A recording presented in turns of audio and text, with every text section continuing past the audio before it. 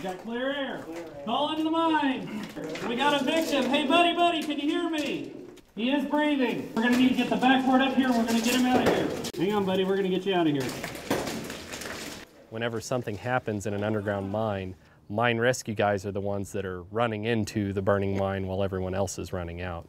You can hear me? We're kind of like firefighters, paramedics, and super miners that know how to take care of the stuff that can go wrong underground. So first thing we're gonna do, we're gonna take a knee. Take your hard hats off, make sure your lights are on. The donning process for us is very formal because we're trusting our lives to these apparatus to protect us from toxic gases. What we were putting on was a 4-hour self-contained breathing apparatus.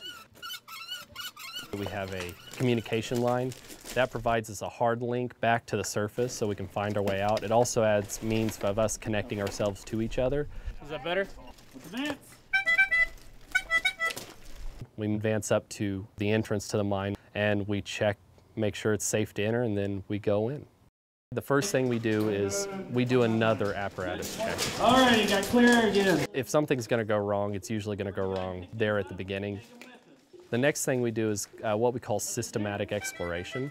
We advance in a little ways, then we kind of back out. We go up a parallel tunnel. We run into an area of loose roof. You see we're supporting them up with those pieces of white PVC, which simulate timbers. Hey, buddy, are you injured? No, I'm good, I'm standing. You have to speak loud and clearly, and so after a while, it wins you. So the real simple commands are actually formalized into horn signals. 1 blast tells everybody that, hey, we're gonna stop. 2 blasts mean we're gonna advance further. 3 blasts, we're gonna retreat.